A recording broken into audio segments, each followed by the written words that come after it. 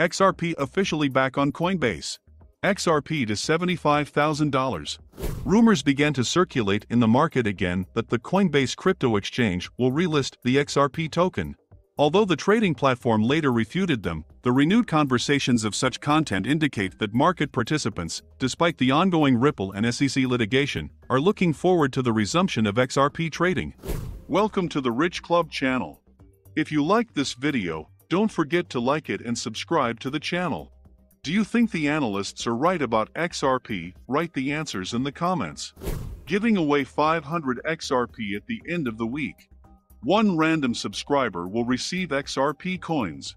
Take a look at the instructions in the comments section. All you need to do is write the word XRP, watch the video to the end, to like and subscribe.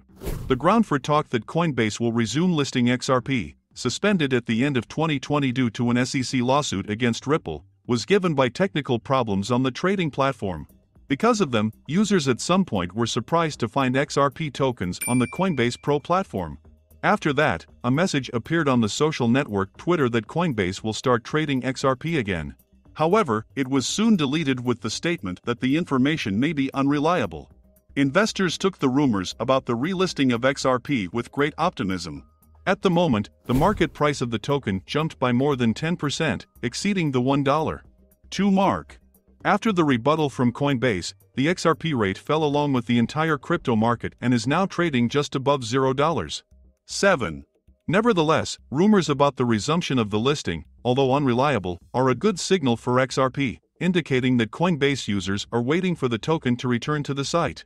After all, the current talk about relisting is not the first time recently. In April of this year, similar rumors have already appeared on the market. Then the cryptocurrency rate jumped by 18% at once, although it later adjusted downwards.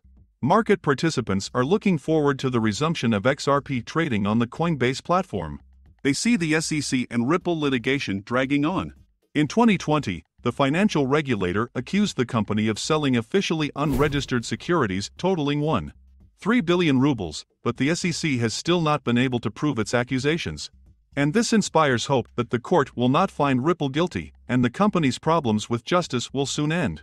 In this case, XRP will be able to return to Coinbase, which, without a doubt, will once again return the rate of this cryptocurrency above the psychological mark of $1 and open the way for it to the level of $1.5 and even, possibly, $2 per token. It all started with the transfer of 40 million XRP to the Coinbase wallet on February 17. Now why would Coinbase transfer 40 million XRP to its exchange a week before Biden's executive order on crypto? Recall that the Coinbase crypto exchange was the first to suspend XRP trading in January 2021 after initiating a lawsuit. But it's not the first time that rumors about relisting appear. We wrote about it here. This idea is being actively promoted in the blogging environment.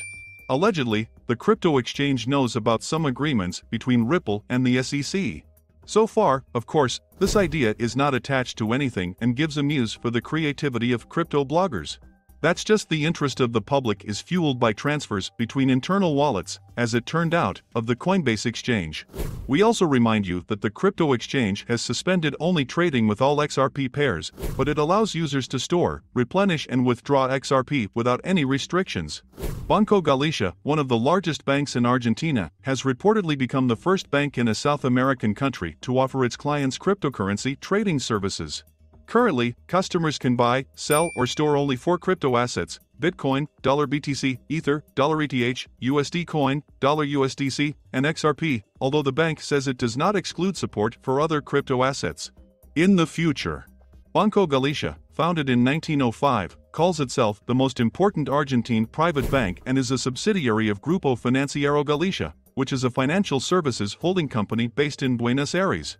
On May 2, Argentine economist Ignacio Esteban Carballo tweeted several screenshots from the bank's new crypto service. Then he told some details about the company providing storage services. For the curious, storage by a third-party company. Like Paxos with PayPal in the USA and Mercado Pago, here it is called Lyrium. Initially, it will only be a closed cycle, buying and selling pesos crypto without mobility between users/platform. We'll have to see how it goes.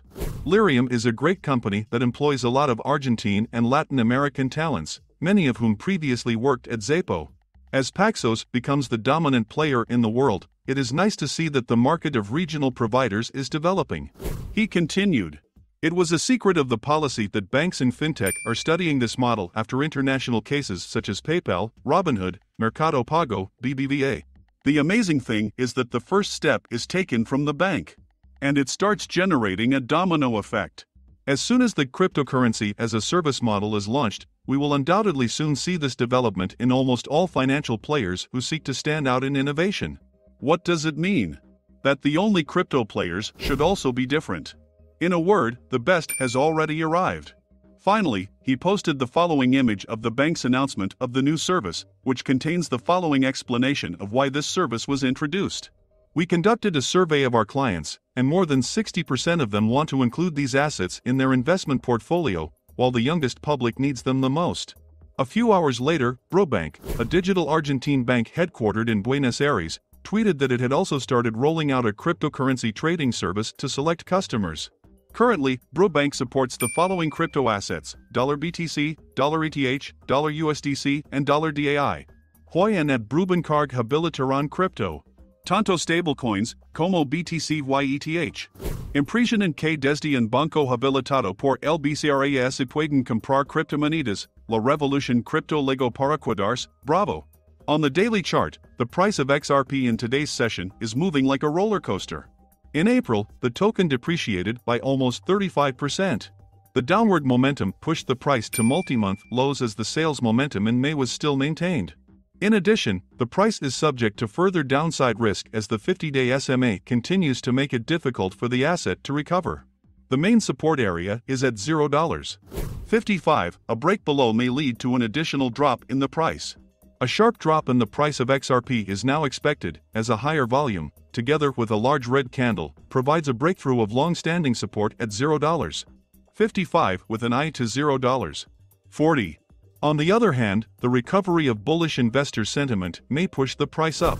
But the price has to face $0.65 to retest the 50-day EMA, exponential moving average, at $0.71.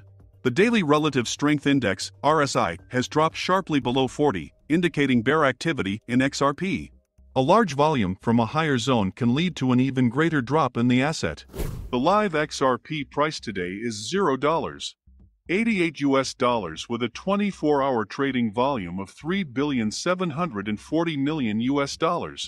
We update our XRP to USD price in real time.